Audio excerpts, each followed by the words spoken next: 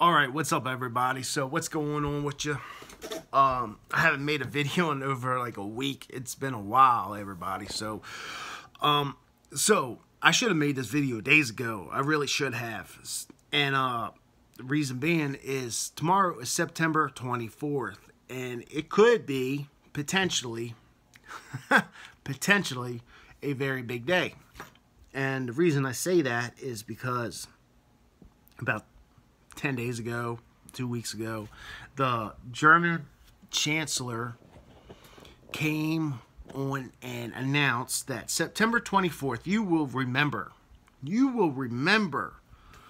where you were that day, which is a very bold statement, to say the least, because people remember where they were September 11th. People won't forget where they were September 11th. I remember where I was, right? People don't forget where they were when Kennedy got shot. People don't forget where they were if they were alive when Pearl Harbor happened, right?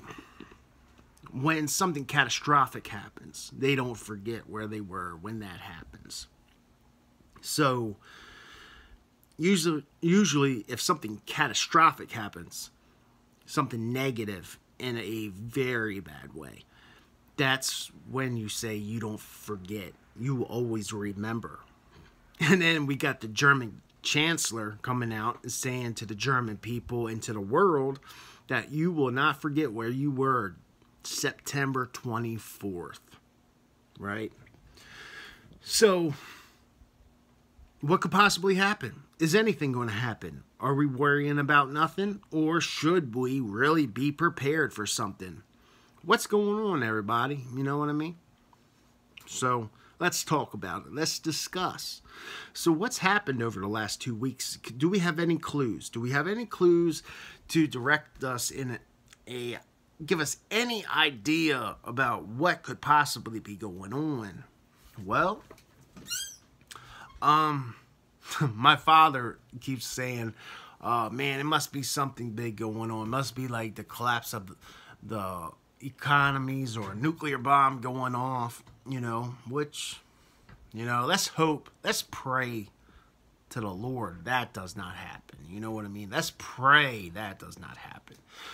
But in the last 2 weeks, there has been clues that have come out since then that maybe we could put something together. All right, so let's put things together. So September 15th of 2020, which was my birthday, by the way. On my birthday, I was 36 years old, or the way I like to think of it, was my second 18th birthday. That's the way I like to think of it. On my second 18th birthday, Israel declared and showed to the world that they had 5 red heifers. They had 5 red heifers, everybody. Now, if you guys aren't up to speed and don't know Bible prophecy and don't realize how Bible prophecy is coming true at an extraordinary fast rate these days, okay? So if you're not right with the Lord, guys, get with him right today. Like, seriously, get right with him today. Just do it. Because you're messing around with things that you really shouldn't be. Now, the prophets said that when the red heifer comes back, see, the red heifer was extinct. And when the red heifer came back, you see, it fulfilled over a 2,000-year-old prophecy. The red heifer is now back after being extinct for over 2,000 years, everybody. 2,000 years. A prophecy has now been fulfilled. And in Israel, they have 5 red heifers. Now, what's so important about that? See, they need a red heifer. They need a red heifer to be able to sacrifice, to rebuild their 3rd temple in Jerusalem. They need a 3rd temple, or a red heifer to sacrifice for their sins, to build on the holy mounts their third temple. You see, they talked about building the rebuilding of a third temple back when the first temple was still standing. They thought these prophets were crazy when they were prophesizing all this. And when King Solomon's temple, the second temple, fell, 2,000 years later, after all the red heifers have gone extinct, if you talked about it 20 years ago, just 20 years ago, about the third temple being rebuilt in Jerusalem, people would laugh at you. They would laugh at you. But now it's actually, this is really coming true. This is actually like mainstream talk. This is actually starting to really come true. A 2,000-year-old prophecy is actually starting to happen, everybody. You see? So, we got that going on. Right? And we know the relationship with Germany and the Jewish people. Not on the best terms, right? Not always the best terms. The book of Daniel talks about Daniel's 70 weeks. The 70 weeks of Daniel. And then after Daniel's 70 weeks, like, things start going downhill after Daniel's 70 weeks. You see, 70 years ago, the Jewish people returned to Israel and declared their government. They declared their holy nation. How long did the Queen of England reign in Britain? You guys know? 70 years. So everybody knows, if you guys actually know, Daniel's 70 weeks is actually talking about Daniel's 70 years. That's a known fact about the Bible. Daniel's 70 weeks is actually talking about Daniel's 70 years. If you read the Bible, talk about Daniel's 70 weeks, he's talking about 70 years. That's a fact. And then things start falling apart after Daniel's 70 weeks. And we are seeing this happen now. And now we see after Daniel's 70 weeks, right after Daniel's 70 weeks happen, or his 70 years, the Queen of England dies.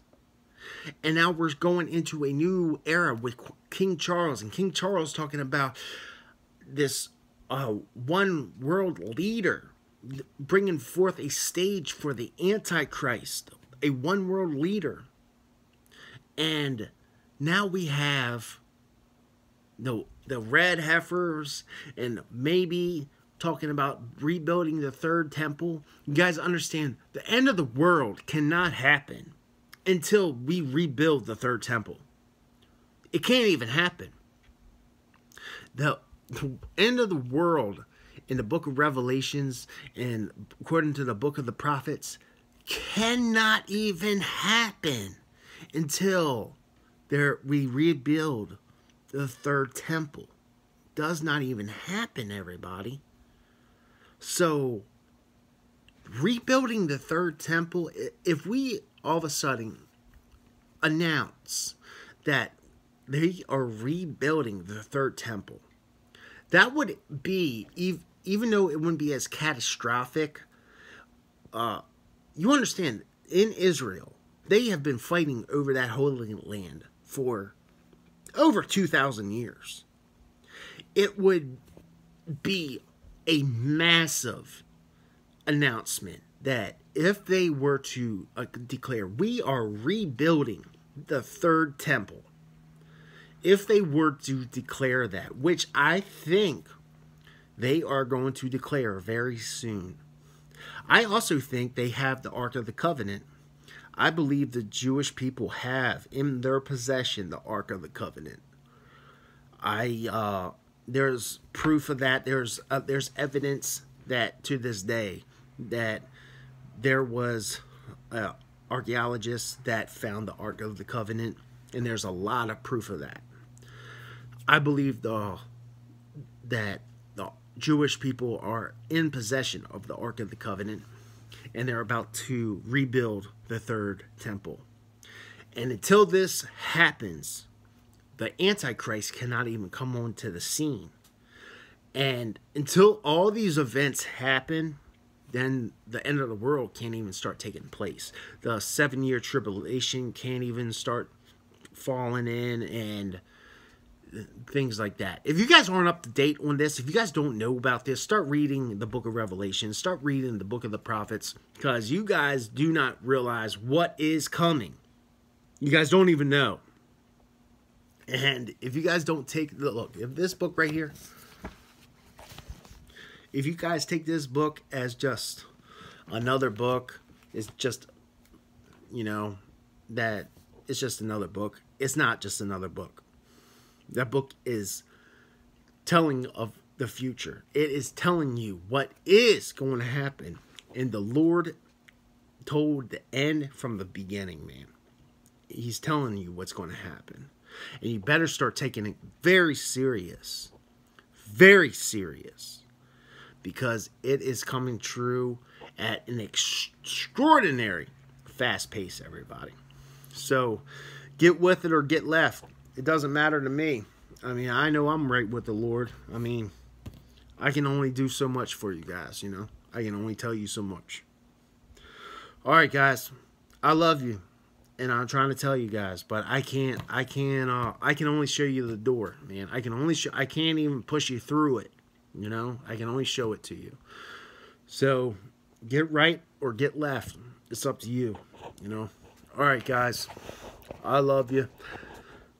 I'll talk to you soon. All right. Bye, everybody.